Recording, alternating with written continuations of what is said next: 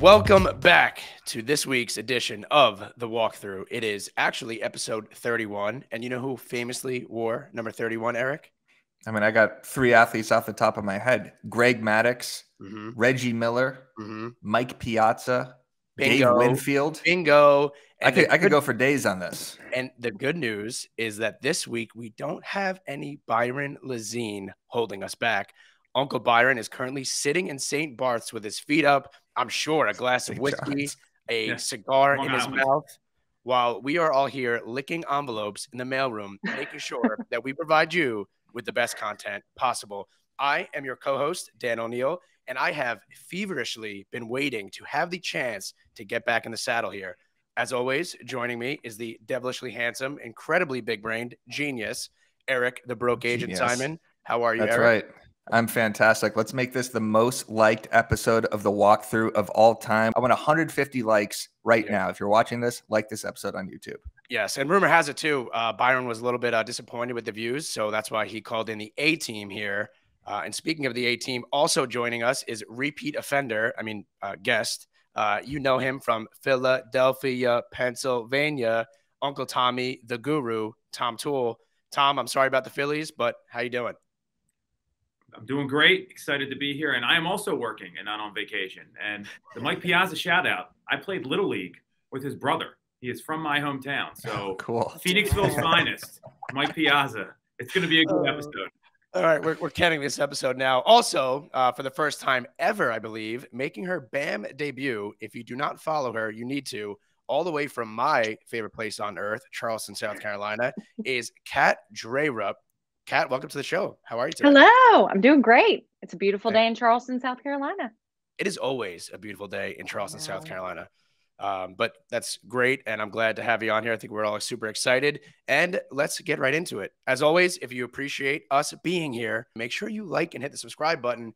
Rumors are flying around here that I may be coming on the show as a mainstay. I don't know. Those are just rumors. The rumor mill is going, but make sure to comment and let Byron know that he can stay in St. Bart's forever.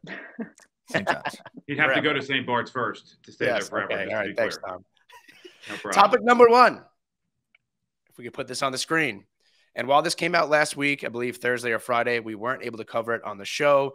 But last week's inflation report was a big win for rates. Mortgage rates fall sharply to under 7% after inflation eases. The average rate on a 30-year fixed plunged 60 basis points from 7.2% to 6.6%. Finally, some positive news after 4 months of rate increases and all of these negative headlines. This is the perfect time as an agent to make sure that you are calling your sphere, posting on social media, calling your clients, calling everyone you know, and sharing this positive news. Everybody's situation is different, but for someone with a real desire or a need to buy, this is huge. This is great news.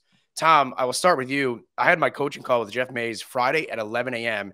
I hadn't even woken up yet, and he had told me that you and your team were already doing emergency press conferences. You guys were already doing videos. You guys were already setting appointments, 50 calls each. You acted on this news before I even drank my coffee. How important is it to act swiftly on positive news like this? You want to be the knowledge broker in this business. And if you can be the one delivering the news to your clients, the people that are trusting you to guide them through a stressful process like buying and selling real estate, that impact and that trust is going to be developed instantly. So we had a specific game plan where as soon as we have a role play call every day at 9 o'clock, that was the first thing we worked on is, hey, have you guys heard about rates? Here's the script. We're going to practice it. We put it out in our Slack channel, email, our Facebook group. We got our folks ready with the information they needed. In addition to that, we emailed our entire database. We put together a less than 60-second vertical video. I know Eric will like that part. We put it on Instagram. We actually collab with BAM. We sent it out to our entire database of over 51,000 people because it's that important. And then the important thing here is not just like sending the video out. I know a lot of agents are going to stop there. You actually have to pick up the phone. You said calling 3 or 4 times in that intro. That's the key here. That's the gas on the fire that you've got to get on the phone and say, hey, Dan, did you see what happened with interest rates? And most people, literally people that are ready to buy a home are like, what are you talking about? So the fact that we were able to get that kind of traction, show folks we know what we're doing here, we can deliver that sort of news, it's going to help them save a lot of money. And you got to know the stats, right? So our average sale price is around 4.25. So on a $400,000 loan, that drop for rates that we're getting quoted on Friday is a $207 a month savings. And combining that with some showing time data, and KCM has a great chart on this. I went local because the Northeast is a little different. Showings are down 10.1% in the Northeast, according to showing time.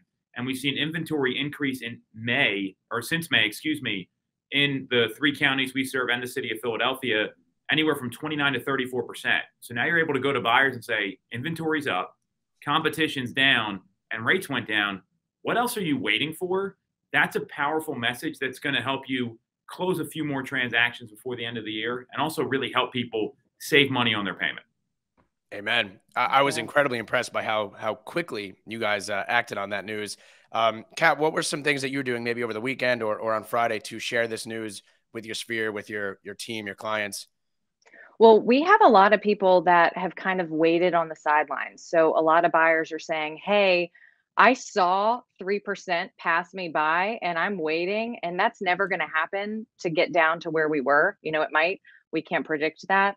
But in terms of people waiting for the interest rates to drop, you know, we have a whole list of people that are ready to go, but they're sitting on the sidelines. And the message that we're telling people is, you know, it's not just your interest rate that you need to consider. It's, you know, you have more buying power. Not only are interest rates dropping, but, you know, you can have closing costs paid for. Everyone's market is a little different, of course, but, you know, overall, it's not a competitive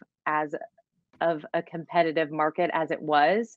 And so not only are you, you know, you're almost at 10% more than if you had looked at just the interest rate, just the price. These things are now coinciding, and before, price was way over ask. Yeah. And I think news like this too, more than anything, I mean, I had agents on my team like, well, what is these people are going to just buy a house this weekend? No, majority probably won't, but Right. It's your job. It's your obligation to reach out to your clients, your past clients, and give them this information. And more than anything, set up appointments, set up a buyer consultation, go over the pros and cons of buying now with this information, or maybe waiting it out 6 or 9 months, right? What are the pros and cons of buying now or waiting? And just set the appointments, belly to belly appointments, Zoom appointments, a coffee, whatever it is. Just get in front of as many people as you can. Eric, what are some things maybe agents can be doing on social media to share out positive news like this? Well, not everyone has a war room media company set up like Tom Toole does, where he could literally bring in professional lighting and cameramen from Fox News, whatever he had going on. He had an impressive operation. I thought he was Geraldo, you know, standing out there in Portugal or whatever country. Before 9 a.m., not mind Portugal. you. I didn't even wake up exactly. yet. But what I want to find something Tom said, the agent should be the one to deliver that news, right? So instead of the buyer who's scrolling through Twitter, or he's on the internet, or she's on the internet, and they come across the CNBC article, what does that mean to them? You know, like, they shouldn't be getting the news from them. They should be getting the news from their actual agent. So Tom sending that video to his clients, reaching out to his clients, calling, that's probably the best move possible. And what agents can do, if you don't have that set up like Tom, it's very simple. You go on TikTok, you go on Instagram, use the green screen feature. You have the article in your back. You see all agents doing this right now. Ryan Serhant, Grant Cardone, Ricky Carruth, Byron, Tom Toole, everybody is using these articles as the hook and just explaining what it is. So that's a great way to reach your sphere without calling them, but you should be sending that video as well. And then also, you don't want to just like share Byron's video or Tom's video to your story. That's great for us. That's great content. We love when people share it, of course. But imagine another agent sharing another agent's explanation on that video, right? That doesn't have the same effect as Tom actually calling that client or them seeing that video from Tom. So I think having the ability to see it, throw it on green screen, talk about it right away, that's the best way to deliver that content. Yeah, and I heard a ton too. I mean, even from my own agents, like, oh, well, Byron already did that video, or Tom Toole did that video. Well, your buyers probably aren't following Byron Lazine and Tom Toole, so get out of your own head and post the video. It's important news. Any final thoughts? So our agents actually did this. So even though we sent out one to the entire database, we're really mindful of emailing through the database. So we have a separate email list we use through MailChimp. our agents sent the same video to their people, and it was like a one-to-one video and then calling them. So what Eric said is absolutely right. I mean, it just because we have the setup here, the videos we did early on sucked. Like, you can look at them, I was all pudgy, the lighting sucked, like it was horrible. You can just literally shoot it on your phone and do that, but you've got to call them. And what I would say here too is that this could be time sensitive, because the Fed came out right after this happened over the weekend. One of the Fed chairmen, this was on Housing Wire, and they were like, "Oh, well, we're real early here. We got a long way to go." And they basically have tamped down all the enthusiasm about what could happen here. And it seems like they're just so certain that they want to crash the housing market and keep raising rates. And they have another meeting coming up in December. This may be a short window. So it's not about getting them to buy a home this weekend. It's about following up with them with value and explaining what's going on in the market. And that's where a lot of agents miss, because they just follow up to follow up. It's like, "Hey, Dan, you ready to buy a house yet? Okay, I'll call you when you are." Instead of, "Hey, here's what's happening. Is this going to affect your decision that you're making? Because this is a pretty big financial decision for you." So knowing what's going on and communicating that with the client's interest in mind, that's the kind of agent that's going to win the end of this year and especially in 2023. Tom, I got a question. Ignorant person here. All I care about is content, sports, partying. How often do they have these meetings, the Fed? Like, who's in these meetings? How often are they having them? It seems like they happen once every couple of weeks. Are they random? Does anyone know, or they just keep saying they're going to have another meeting? Who are they, and when is this happening? And who decides when it's happening? Seriously, I have no idea. They are scheduled. They have a schedule. This is actually a legitimate question, because you know what? Yeah. I bet you the realtors watching, some of these people have the same questions. They're like, "Oh, the 100%. Fed, I am the voice of the people. Nobody knows what they're talking about. So the Federal Reserve has their meetings scheduled well in advance. Think of like the NFL schedule, only years in advance. So they know when it's going to happen. It's not like baseball where they just they decide the day before what time they're playing the game, right? Does that speak to you a little bit, Eric? Does that make a little more sense? Yes. On top of that, the Federal Reserve, they set monetary policy for the country, and they're appointed by our elected officials. So they decide if they're going to raise or lower the Fed funds rate or keep it the same. They monitor inflation data. They are basically the economists for the country that set policy that can influence what happens in the markets. Got it. By the way, I knew that answer. I just wanted to ask that question so our audience would also understand it. That's what a good host does. Appreciate it. Great job, Eric. Great job, Tom and Kat. All right, moving on to topic number 2. As always, if you like what we're doing, if we are entertaining you, and if you're learning something, make sure to like and subscribe and tell Byron to stay in the Caribbean. Topic number 2, Lawrence Yun, NAR's chief economist, predicts that this guy also. That's my cousin Lawrence. NAR's chief economist predicts that the lack of inventory next year or this year will prevent a steep decline in home prices and predicts a strong rebound in 2024. Yun also states how the recession that we are in now is fundamentally different than the Great Depression. I am not a chief economist. In fact, I barely graduated Econ 151 in college, but I believe it is important to go off of numbers and stats and not feelings. So while I do not have a crystal ball myself, I do have my hyper-local market numbers. And even given the season and everything going on, our prices are still up by 5%. Inventory is still down 4%. So that's going to be, per market. But there are a lot of people with 2, 3, 4% interest rates that won't sell or that don't need to sell, leaving us with a lack of inventory. So, Kat, how do you feel about Mr. Lawrence Yun's prediction? Will a lack of inventory help us next year maintain pricing? I think that, again, a lot of people are sitting on the sidelines and waiting for something to crash. And that's just not the case, because we still have buyer demand that's steady. So even though there's a lack of inventory, there's still steady buyer needs that need to be met. And especially in the fourth quarter, we're seeing people have to be somewhere over the holidays. Like, if somebody is looking for a house over Thanksgiving and Christmas, they have somewhere to be. And so even though there's a lack of inventory, there's still opportunity for everybody to, buyers need to get into something. Historically, interest rates are still low, and that this is what the world is right now. And so this is what we're needing to deal with. Tom, do you agree with Lauren's prediction that a lack of inventory will help us maintain, pricing stability, predicting a strong rebound for 2024? What are your feelings on this, Tom?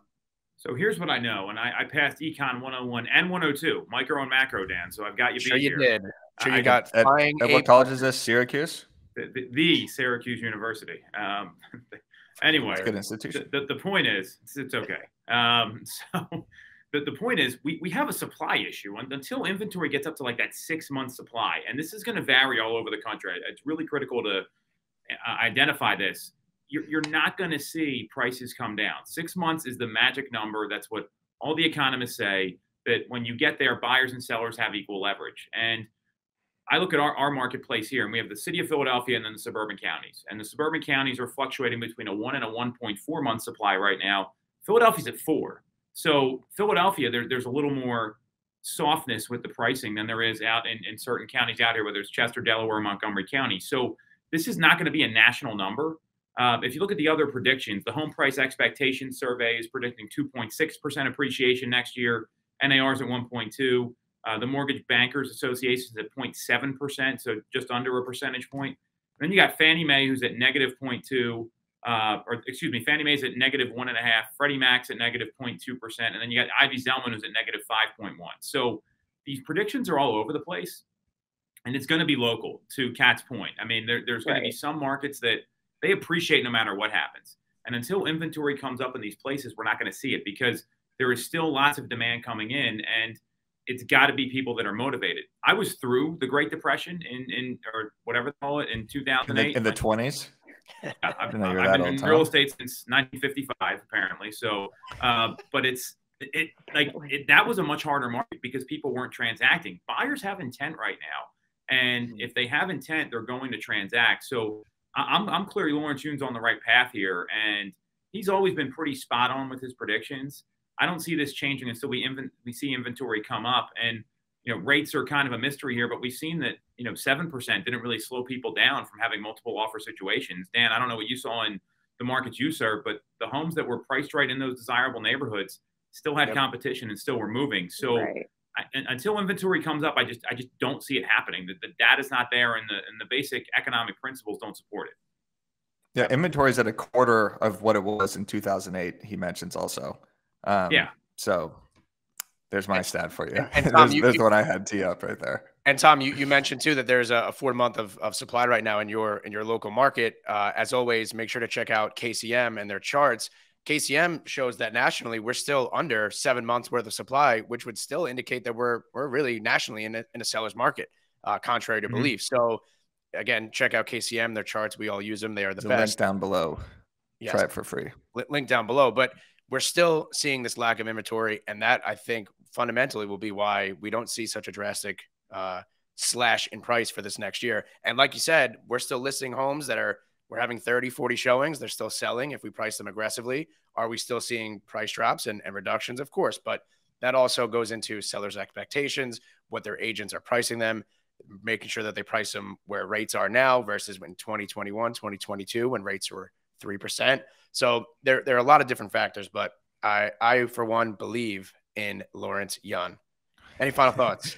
He's also expecting a big rebound in 2024. He thinks the average or the home sales will increase by 10%. The average price will appreciate by 7%. So he's expecting a big rebound during election year, during the Bitcoin halving, during the year where I believe the Final Four is in Phoenix, where the Arizona Wildcats will be attending, and I will be there as well. So that's a big year looking ahead for all of us. 2024 will be 34 years old. There. That was just great co-hosting. You had the numbers, the locations, everything. Kat, any final thoughts on Mr. Lawrence Yun's report here? No, I think we all hit it. All right, excellent. It was actually a 5% jump in the national median home price is what he predicted in 2024, not 7%. So but that's on the high end of the norm, right? It's always been like 3 to 5%. Everyone thinks, and this is going to be a great segue to the next article, Dan. I'm jumping in here, but everyone thinks like 2021 was this year that like is sustainable. 18% more homes sold than the historical average in 2021. That is bananas. And right now we're only about 1% off the historical average. So there's this picture being painted that it's a horrible time to be in real estate. This is just a normal market. You want a bad market? Jump in the DeLorean and go to 2008. Then you'll see what a bad market's like. And I can say that from experience. What were you doing in 2008, Dan? I was playing second base for the Ward Melville Patriots, the only Long Island baseball team to have 3 major leaguers. Not a big deal. What were you doing in 2008, Eric? Were you at a U of A basketball game drinking Four Locos? Probably, yeah. I was graduating high school. Before they were legalized? Yeah. All right. Anyway, as the co-host here, let me get us back on track. Yes. Let's move on to topic number 3. As always, make sure to check out the KCM link below. And please like and subscribe because we need it. All right. Topic number 3. This is a bit of a misleading headline. Classic. But maybe some truth behind it. Yahoo Finance says 37% of real estate agents in the U.S. couldn't afford to pay their rent in October. It goes on to say, after you get kind of all through the garbage, that in October, 37% of real estate agents struggle to pay rent on their offices. So maybe it's not their home. But again, a bit of a clickbaity, misleading article, classic. Something that I think we should be getting used to now as we move on to 2023. Tom is grinning ear to ear. I don't know why. But anyway, while the market is down and also the season, I thought this would be a good time to share some habits that maybe have worked in 2021, 22, that maybe they won't be the same that are working now. And again, while there may be some truth behind that article, I have put together 3 things that I could articulate you do if you listen for 2023. You want to hear them, Tom? I'm chomping at the bit here, Danny. All right. Number 1 is to make sure that you operate with stats and facts, not feelings. I understand you feel that way, but here are the facts. Here are the stats. Tom is a stat wizard. The guy's literally rattled off 20 so far in this episode. Number 2 is look for opportunity because it exists. Who is it? Where is it? And what is it? Who's your opportunity going to be, Eric? Number 3 is go all in on social and act quick and adjust. Those are my 4 points for agents. When you see these articles, not to get down, don't feel sorry for yourself, but get in the right habits. Tom, what is your take on this article, and what can we as agents be focusing on in 2023? You know, I think you can just write whatever you want at this point when it comes to these articles and just make things up, because that's what continually happens. It's bananas to me that this goes on. So you said something really important, and I just want to start as a preface here that I am clear the agents who win in 2023 are going to have drastically different behaviors than the people that sold a lot of real estate in 21 and 22, unless they've already been doing the right things, because there's so many people out there that just they showed up, they did some deals, and they think it's easy, and they're in that like unconsciously incompetent phase where they think they sold 7 or 8 homes and they're the bomb now and they don't need to do the work. And this is going to be a real challenge for a lot of real estate agents out there. So I would really watch this and dial in. You talked about sharing stats, and I could not agree with that more. Proper preparation prevents poor performance, and just knowing what's happening in the market and being able to explain it to someone that has no idea what's going on in the market is going to be critical. You start using jargon like LTV and appraisal gaps, like the average consumer is going to look at you like you're Eric trying to explain real estate. So it's not going to be good. But don't use jargon and know the numbers. So it's not only knowing the numbers, and it's the communication style behind it, because people are really uncertain right now, like really uncertain about what's going on because of articles like this that they might as well just write like haha JK underneath the articles when they come out with these headlines. It's like it's just totally unrelated. So that would be the first one. Don't use jargon. Know the market, be the knowledge broker, and prep before your appointments. Understand the sales in the area. That's going to be really critical. Number 2, the game is follow-up right now. Most agents aren't used to follow-up. In the past 2 years, a lot of people just showed up. They took the lead, and they said, hey, you got to bid 25% above the asking price. Give me your firstborn child and waive all the contingencies, and maybe we'll get the house. And we have 30 seconds to decide. Go. And that's how people were bidding on properties. Right. Now what's happening is, and this historically has happened in sales, all the follow-up is where the money's at. When you get to 6+ attempts on follow-up for a lead, that's where the conversion happens. The average realtor, according to NAR, only follows up 2.7 times. So the average realtor is not doing it. You've got to think 6, 10, 15, 20 attempts just to get someone to meet with you. And it's going to be about having a bigger funnel, a bigger pool, because the bigger the pool, the bigger the business. That's one of our recession buster rules here at our team.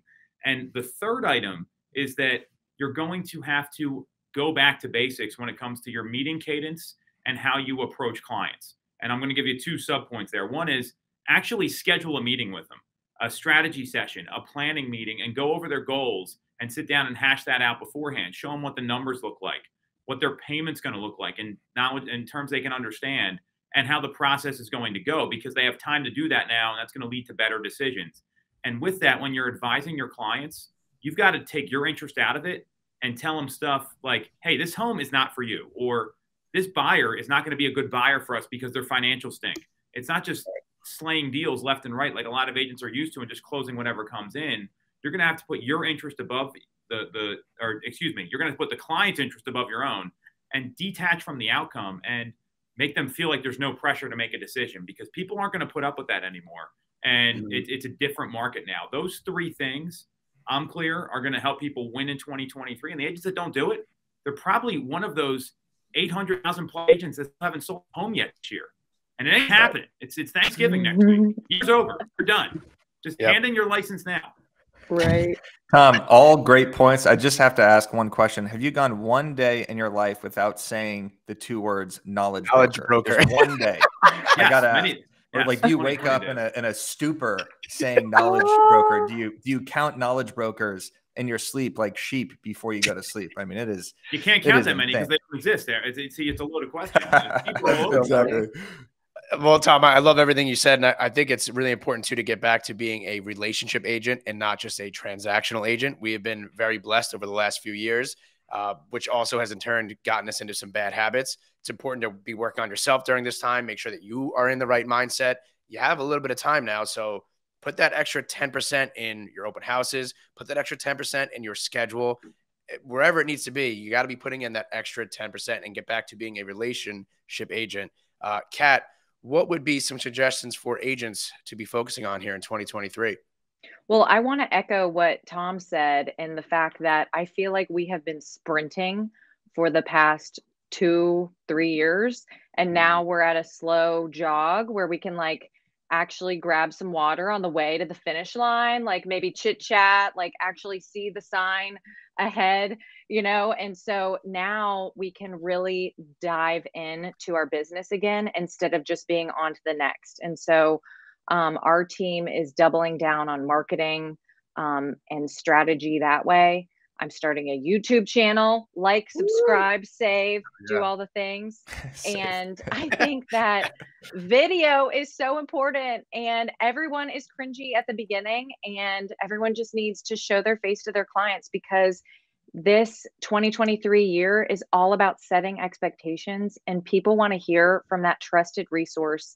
And you are the local real estate agent that is going to give them and provide that value. The other thing we're doing is pop buys. We're able to actually pop by people's houses now, because we're not always in the field showing property or making appointments. And so I plan to drop by people's houses, see how they're doing, and do a lot more client events, because that is the best way to get in front of them. When you say you drop by and see how they're doing, do you have like a gift in hand, or you just always. Like you text them before, or you just show up and knock? If someone just showed up and knocked and asked me how I was doing, I would probably bludgeon them in the face. No, I always give them advance notice, and I say, hey, I'm popping by with something. If you're around, great. If not, let me know where to leave it. Mailbox, doorstep, don't want to get federally arrested or whatever. Right, of course. For the mailbox thing. Yes. Eric, how do you feel about when you see these clickbaity headlines? Do they impact you at all? Do they anger you? Do you not care? No, I don't. Do they anger me? No, it doesn't move the needle. Can you pay your rent in any direction for my heartbeat whatsoever when I see these headlines? Besides, how can we turn this into content, and what should agents be talking about? But this headline was so misleading. 37% of agents not being able to pay their rent, and then it says bad news for housing market in the sub headline. It's about them not paying rent in October for some of their offices. Like, that is the most misleading thing ever. It just shows you the doom and gloom that the news media wants to push out about the housing market, knowing that's going to get clicks. That's going to make agents look like morons. Like, there's so many agents, they can't even afford their rent.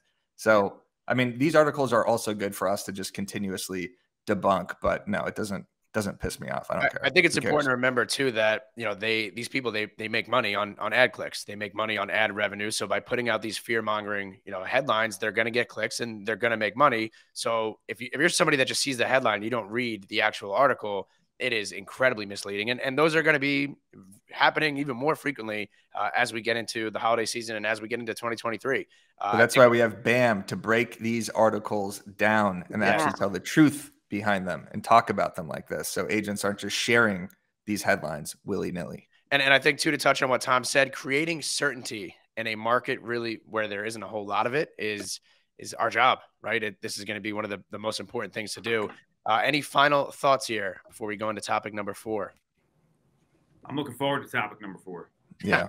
Well, no, topic number 5 is better than number 4. Topic number 4 is Instagram's new features. Eric, as the co-host here and the social media guru, we are going to rely on you here.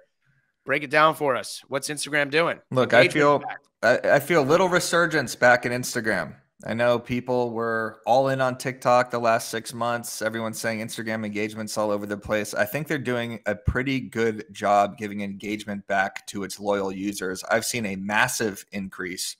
I just had a Drake video that's reached like 4.5 million people recently, 100,000 shares. So they're starting to actually share our content again to people. But Instagram has implemented a couple new features. I know they mentioned it on the last walkthrough where you could actually schedule reels. This is going to be huge for the next couple months for agents like Byron, who is in the Galapagos Islands right now, surfing on top of sea turtles. He can schedule all of his reels in advance. So this is a huge aspect for Instagram. You don't have to use like a third-party service. Not that you could do that with reels.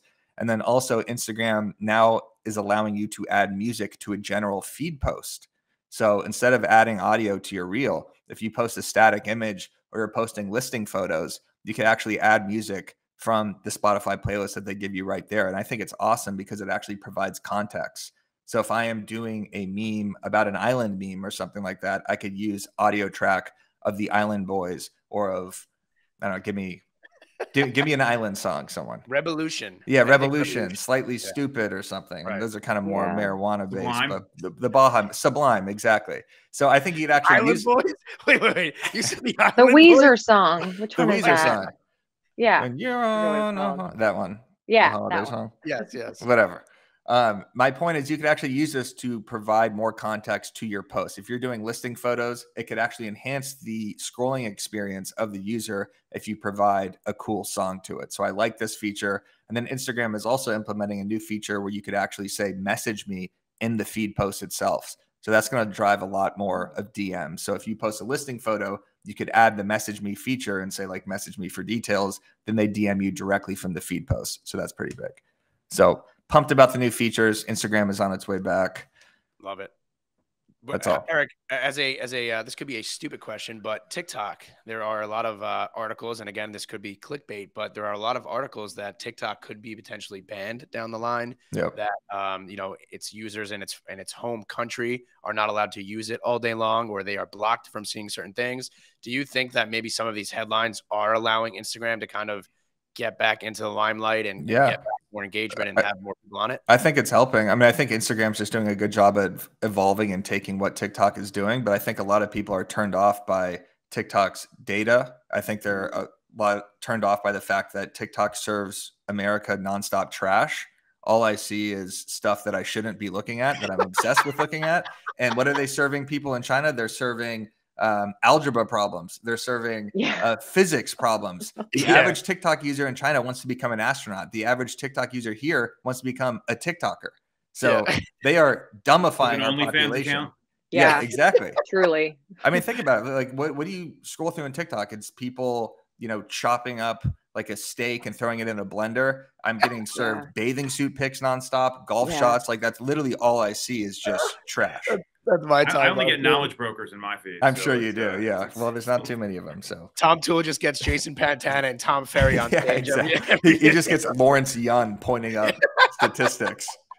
I'm dancing to the Mambo Boys or something. Yeah, exactly. So I agree with you. I do think that these negative articles are influencing people to not use the app. I posted a stupid video a couple of weeks ago saying, if you're not posting on TikTok, you're an idiot. And that was like my hook. And there were so many comments being like, well, I guess I'm an idiot because I don't want to give away my data. And I also am not comfortable with this app, which I totally get now. So yeah. And I mean, about an hour after you posted that, they came out with that the big headline about TikTok. They actually did. It was perfect timing. Yeah. All right. Well, anyway, listen, as we move on to our next topic, if you are entertained, if you are learning, make sure to like and subscribe. Tom, are Tell you Byron. peeing in the corner over there? What are you doing?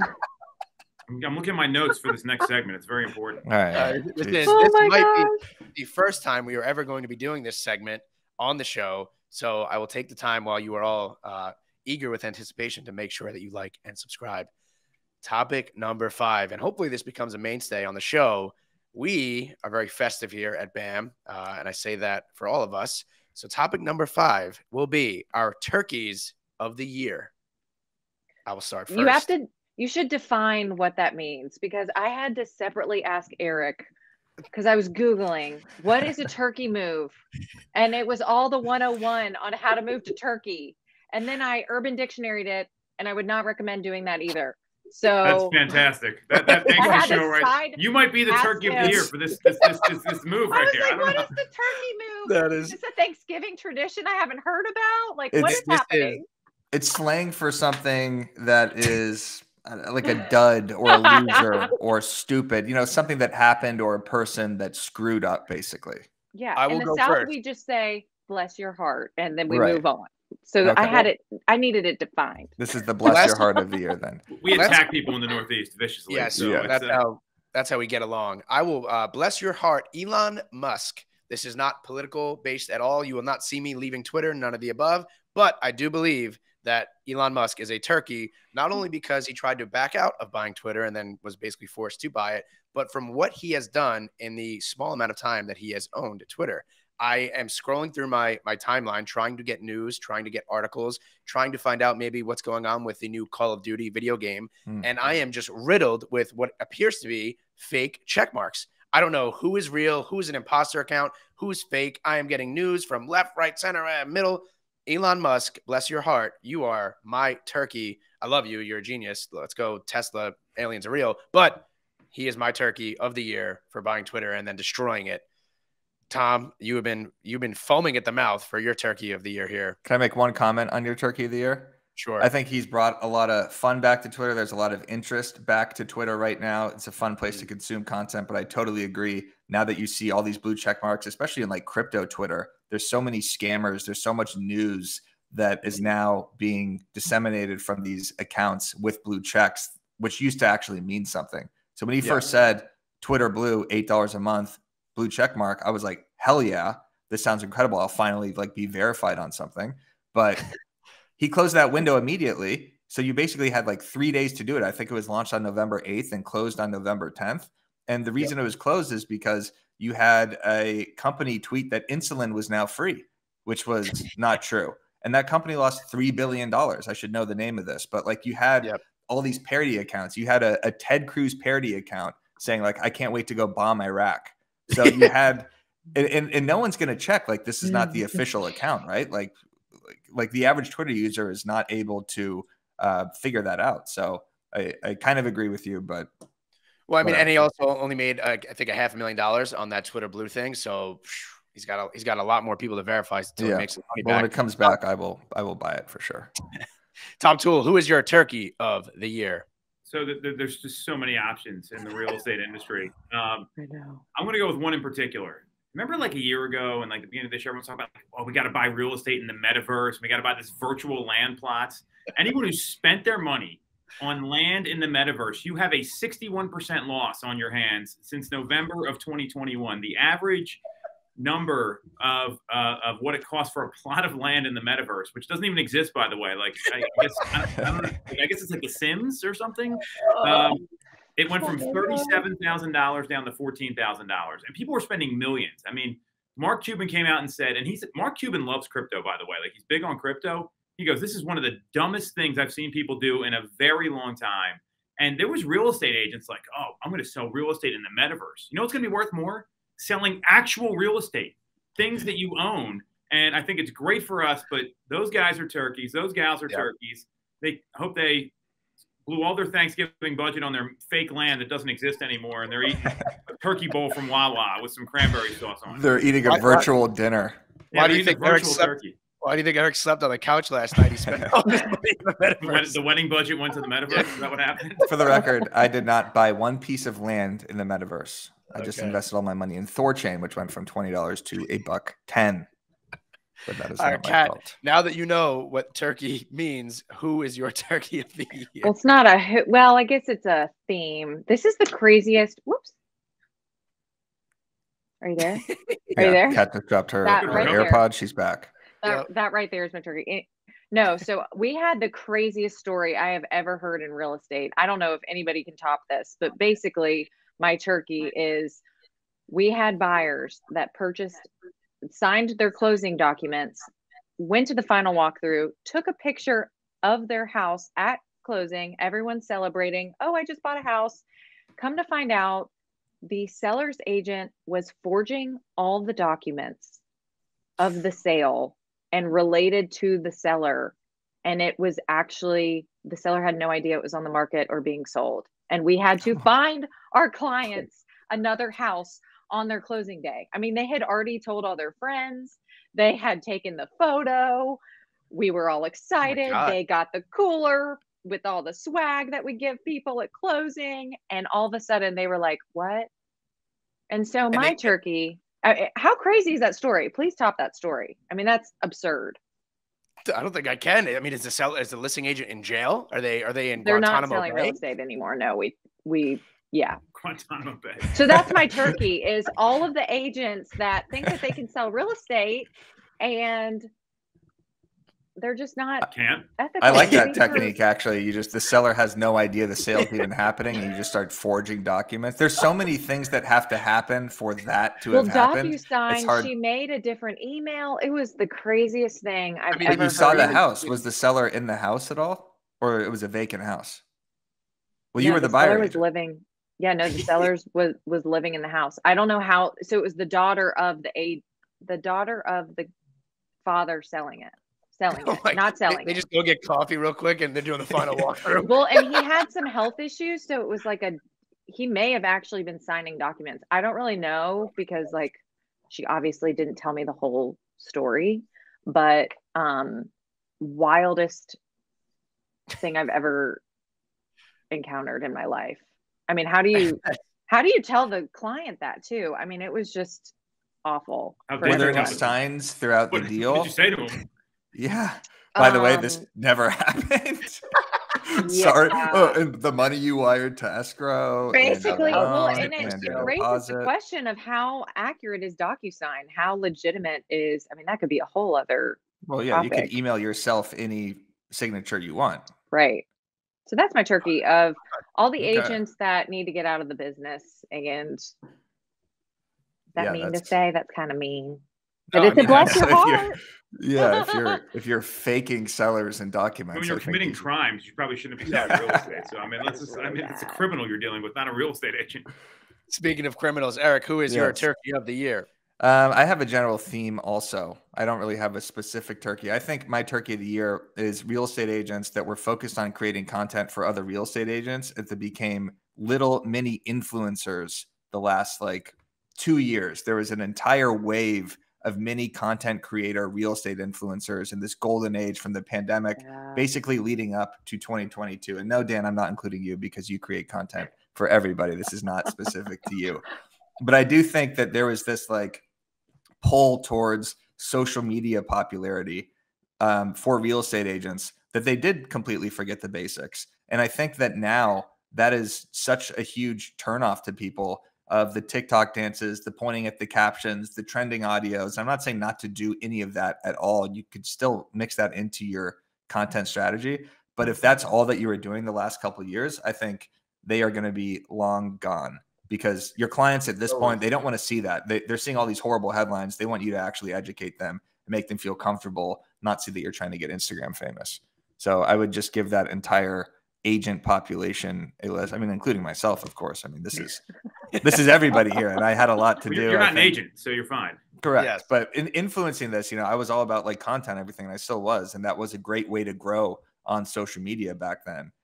Still is, but I think that there's just been a huge shift in what is palatable right now for clients and for other agents. We don't need to see another person lip syncing right now. It's just, it doesn't do anything for anybody. It's not getting views. It's not interesting. It's not educational. It's also time to evolve. So that stuff might have worked the last few years, but now it is time to evolve your content the same way that people went from making 5-minute long videos to a minute long to 30-second long videos, right? We're constantly adapting, constantly evolving. And the people that refuse to, or the people that maybe have their head in the sand and don't realize or are not self-aware that this new change in content is going to be the new move in 2023, they are going to get exposed. Look at every single popular creator right now. Like I said, Ryan Serhant, Byron, Tom, you, everybody is doing these green screen videos and explaining articles. It's all educational stuff. It's not the funny stuff necessarily. I'll keep doing the funny stuff. But I think from an agent perspective, just trying to get other agents to laugh, unless you're like a Leonetti, of course, like then it's not really gonna, it's not going to help your career probably in the next couple of years. And then one more turkey, piggybacking off of Tom's turkey with the metaverse.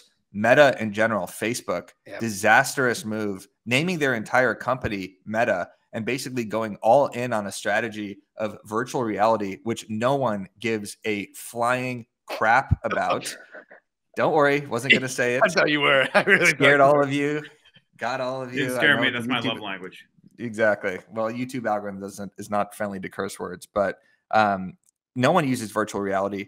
No one has put on a virtual reality set. And if you have, it's been for 2 seconds. You probably almost puked. So they went all in on the strategy and no one cares. They should have just been focused on how do we beat TikTok and with Instagram, which seems like they're coming back to. Bam. Turkeys. That is turkeys of the year. And we got a bonus turkey. Oh, gee, more to talk about. Tell us another. So there's this guy Dan, you might know him. He bogarted the Thanksgiving holiday last year around an engagement, and all his friends put together these videos, including one from Shooter McGavin himself. And everyone's Thanksgiving was ruined, except his, Eric Simon. Just kidding. But we got a video from Shooter McGavin the night before Thanksgiving. He delivered that thing at 11 o'clock at night. And then there's a great picture of Eric like this after he got engaged. And I think the caption was "Welcome to Hell," I believe. Said. So looking forward to the wedding, man. Yes, thank you. For context, Eric got engaged last year. What, on Thanksgiving? Yes. Selfish. Thanksgiving Eve. No, I didn't do it on Thanksgiving. I'm not a psychopath. I didn't want to commandeer that entire holiday for myself. It just happened to be a time where everybody was around. Did it on my golf course. Got to squeeze in a quick 9. All right. It was, all right. Anyway, like and subscribe if you enjoyed the made it this far. Thank you for watching. Thank you for listening. Thank you, Tom. Thank you, Kat. Thank you, Eric. Make sure, as always, to like, subscribe, comment. Let Byron know he can stay, or maybe tell him to come back. I don't know. Let's get 2 words here. Either come back, Byron, or stay. Tell us what you thought of the episode. That's 3 words. Anyway, any final thoughts before we wrap this up? Happy Thanksgiving. No, how many final thoughts can we have? Yeah, you're right. All right, I apologize. Happy Thanksgiving. God bless all of your hearts. You are all my turkeys of the year. And thank you again for being a part. Love it. Real estate and metaverse. Bye, guys.